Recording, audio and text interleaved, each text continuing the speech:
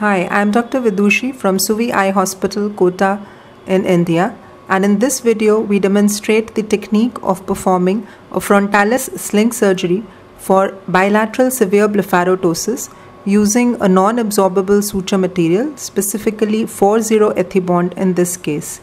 Now this is the pre-operative photograph of the child who shows severe ptosis, and the child also had chin elevation as well as frontalis overaction. Silicone sling is the preferred material and is used very widely all over the world.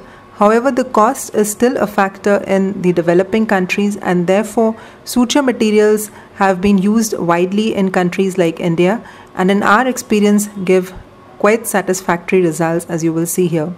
Now these are the skin incisions being marked before performing the surgery. Three lid incisions are marked about 3 millimeters above the lid margin. There is a trend now to make these incisions closer to the lid crease. However, as we go higher up above the lid margin, the effectiveness of the sling may decrease, and therefore in cases of severe blepharoptosis like this one, it is important to mark these incisions closer to the lid margin to ensure good effectiveness of the surgery. Once these lid incisions have been marked, we then mark 3 incisions above the eyebrow. The 2 medial and lateral incisions are just above or just wider apart compared to the equivalent medial and lateral incisions in the eyelid, and the final suprabrow incision is about 1 centimeters above the brow. Once all the incisions have been marked, we then pass stay sutures through the eyelid margin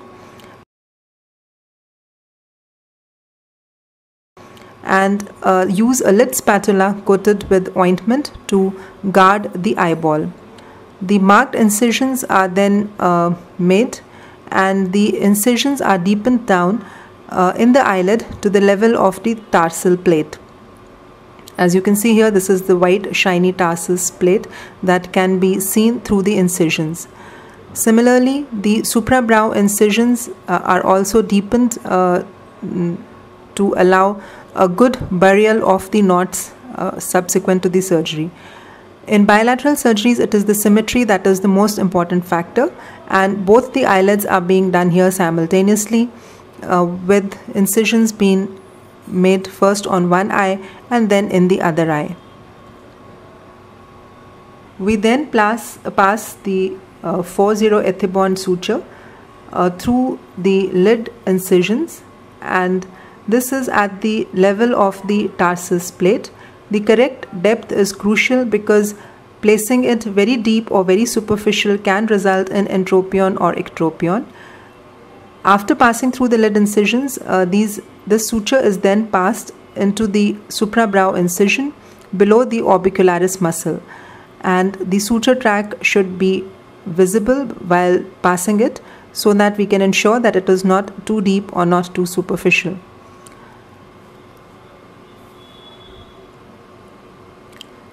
So this is as described in the Crawford double triangle technique. Once we have passed the 2 triangles from the lid incision to the suprabrow incision, we can tie the knot, and these initial knots just above the brow help in forming a good eyelid contour, while the final height of the eyelid is normally determined by the final knot placed in the middle incision above the brow. These are the knots being tied in the incisions just above the brow. It is important in these incisions to make a good pocket by dissecting deeper so that the knots are well buried and do not lead to complications later, like in the form of exposed knots or suture granulomas, etc.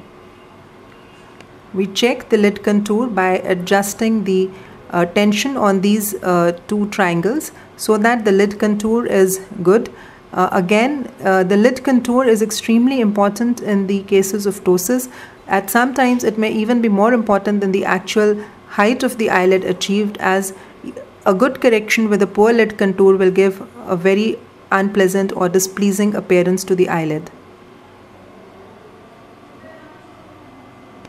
One end of each of these triangles is then passed further up to the middle suprabrow incision, and then the final knot is tied, and the tension on this knot can be titrated, as the tension here determines the final height of the eyelid.